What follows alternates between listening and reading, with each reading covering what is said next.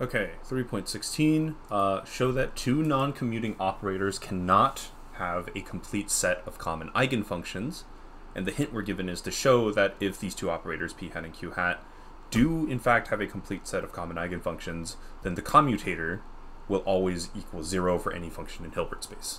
So, first off, let's define what exactly it means for something to be complete, right? Because in this case, our condition is that these two operators share a complete set of eigenfunctions. So if a set is complete, what that tells us is that any arbitrary function f can be represented as an infinite sum of the members of that set. So if our eigenfunctions are f of n, right, then this tells us that any arbitrary function big F can be represented as an infinite sum from n equals 0 to infinity of those complete eigenfunctions f sub n.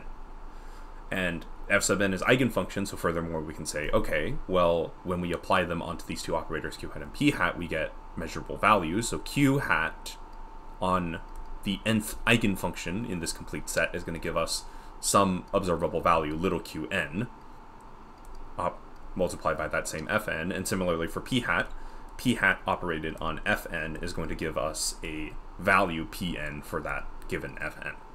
So in that case, if we try to define the commutator, right, the commutator of p hat and q hat is going to equal, on big F, is going to equal p hat acting on q hat acting on big F minus q hat, whoops, what is happening to my pen?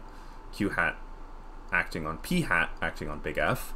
And if we represent f as the complete set of eigenfunctions as we did earlier up here, then in that case we get p hat q hat acting on the sum from n equals 0 to infinity of fn minus q hat p hat acting on that sum again from n to 0 to infinity of fn. And in that case, well, these things just distribute into the summation. So this is going to give us the sum